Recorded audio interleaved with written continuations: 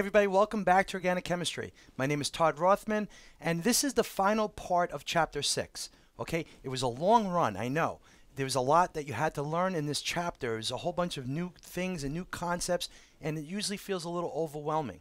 But I promise you, after you're done with this video, and then you do the last problem set with me, you're going to have a good foundation. You're not going to have mastery, so don't think that that's what's going to happen. Right now, my goal is to give you this whole chapter, lay it out, have you eat up most of the hard concepts, and start to think about these ideas.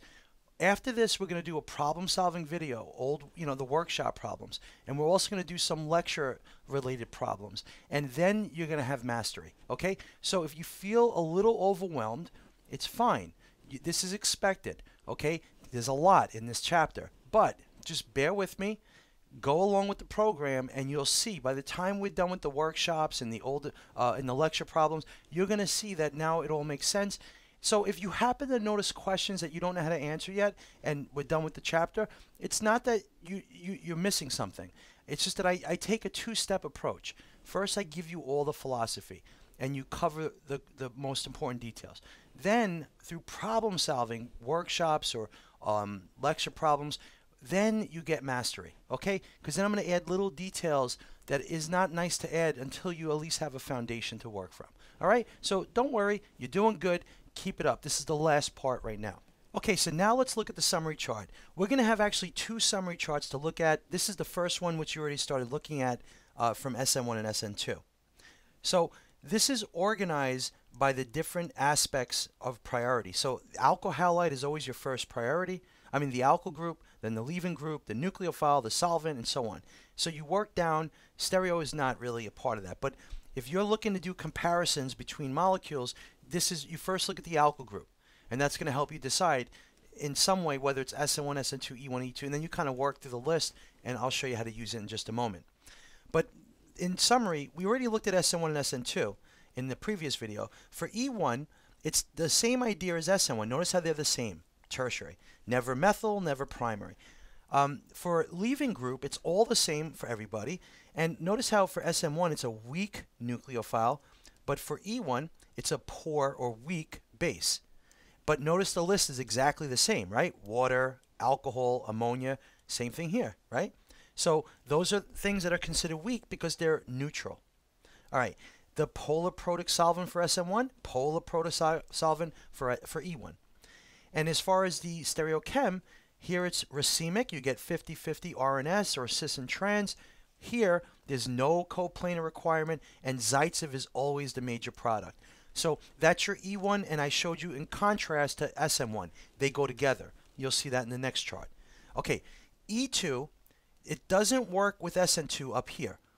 For the alkyl group, it actually works similar to Sn1 and E1. Okay, they're kind of similar. For E2, tertiary is favored over primary or secondary. Now, for E2, primary only happens, let's write this down, right over here, only with beta branching. Remember that? So with beta branching, primary works. Never methyl and never vinyl for this chapter, vinyl in particular. But as far as methyl, never, because there's no beta carbon. So E2 primary works only if beta branching, and we'll see that actually in the reason why it's not listed here, you're going to see it in the next card that we use. Okay, as far as the base, strong base. So everything's negative. That's the first thing you should note. Everything's negative. And remember, it's at the bottom of our pKa chart. So O minus, N minus, H minus, carbon minus. With O, it's not carboxyl group. That's not considered a strong base. But otherwise, RO minus, HO minus, good to go. All right, N always minus, good base. H, very powerful base, but even better is carbon, like an alkane, a sp3 carbon that's negative. Very powerful bases. All right, so that's what we're seeing here in our list. Polar aprotic, just like Sn2. Sn2 has only inversion, so if you have R, you get S. If you have cis, you only get trans at the end. Whereas E2, you have a different requirement. It's called the co-periplanar requirement, or the anti-periplanar requirement, and that's that right there. Coplanar or anti-coplanar or anti-periplanar, same thing. That means that they're opposite of each other. And diaxial, very important for ring systems. I know you know this now after watching the problem solving video, but you remember they have to be opposite on the ring or you can't do it. Diaxial. Okay. Now the next chart, this one is the most important so the chart I just showed you is used when you want to think about one type of pathway and all of its favored things. Right? So if you know you're looking at E2, you could look through that to figure out what makes one better than another. This chart tells you in a reaction what most likely is going to happen. That's what this chart's about. Okay? Now, the first thing I want to point out is when it's methyl, it can only be Sn2. So if you have a methyl bromide, by the way, what I'm doing is I'm looking at the alkyl group. That's always the first thing you do. So this right here, these are my alkyl groups, methyl, primary, secondary, tertiary. And then I'm figuring out from there whether it's Sn1, Sn2, E1, or E2. Okay, that's what we're doing. So if it's a methyl bromide, methyl chloride, methyl something, then it's only going to be Sn2. Very simple. Never E1, never E2, never Sn1. Okay, never.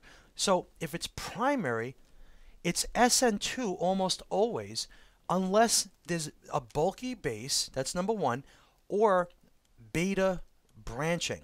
Make sure that's in there, beta branching. So if you have beta branching, then it's going to be E2.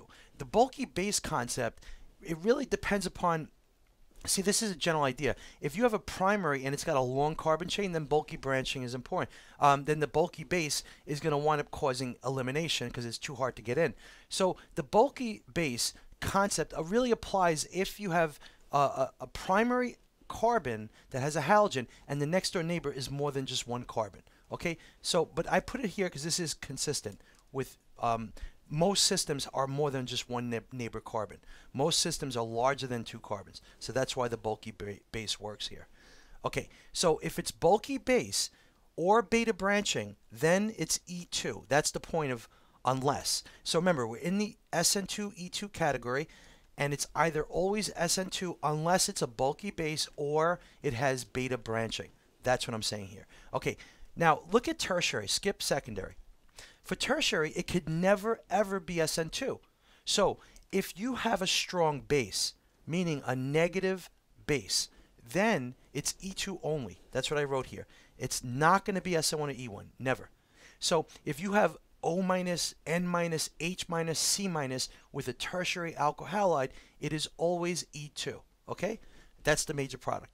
But if it's not a strong base, if it's neutral, water, alcohol, ammonia, if it's neutral, then it's Sn1 and E1 equal, 50-50. That's what I wrote here. So you actually get both of them. Here's the thing. Whenever you have an increase in temperature, that means that E is favored. Okay? So increase in temperature, E is favored. Decrease temperature, S is favored. Sn1, Sn2, it depends upon the condition. E1, E2 depends on the condition. So if you have a tertiary alkyl halide with high temperature and it's water, for example, it would be E1 as the major product, okay? But the high temperature's got to be there. They have to write high temp or something, okay? Now, another thing to point out, all reactions favor an increase in temperature.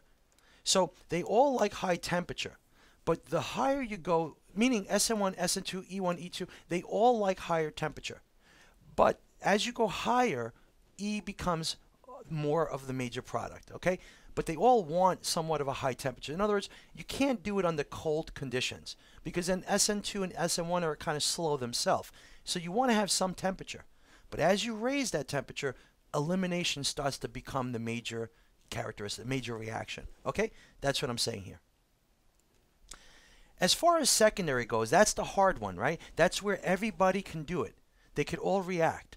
Well, it's very simple. First thing you do when you're thinking about a secondary alkyl halide is you look over the arrow or you look at the nucleophile base and you ask, is it strong or weak? Is it neutral or is it negative? If the base or nucleophile is neutral and it's secondary alkyl halide, then it's definitely